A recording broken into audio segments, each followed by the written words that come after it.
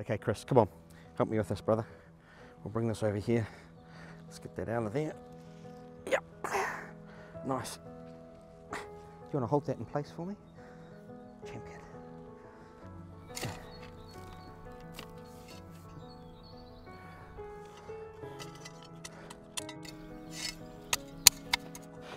Bit of water.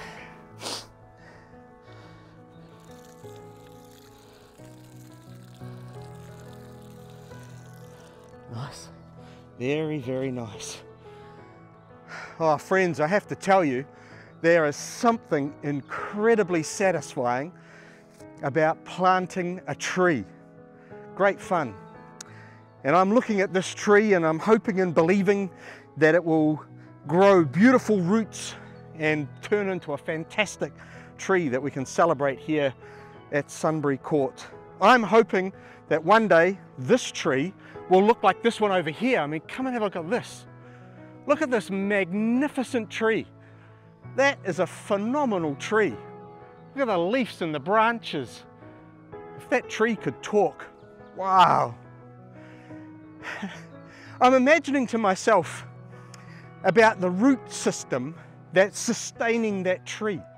I mean, it's not just standing there, it's there because underneath the ground there's this amazing network of roots that are feeding and supporting and helping this tree to flourish. And it's a beautiful, magnificent thing to enjoy for sure.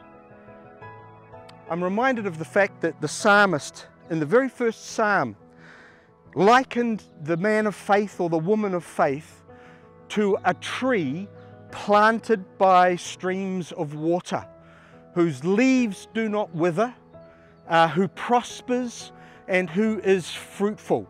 The man and woman of God like a tree planted by a stream of water.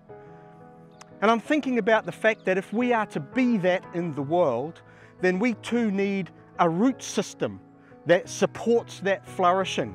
And when I think about the root system of the Christian journey and the Christian faith, I think about things like our prayer life, our reading of the Word and applying it to our daily lives. I'm thinking about our worship and our fellowship. I'm thinking about our fasting. I'm thinking about our service to others. And I'm thinking to myself, all of these things are the components, the nutrients, the roots that enable us to flourish and make an impact in the world for the kingdom of God.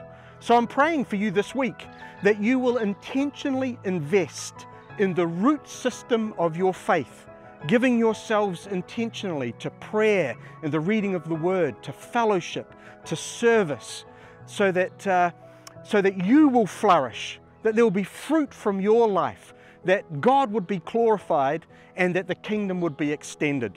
I'm praying that that would be so. May God bless you.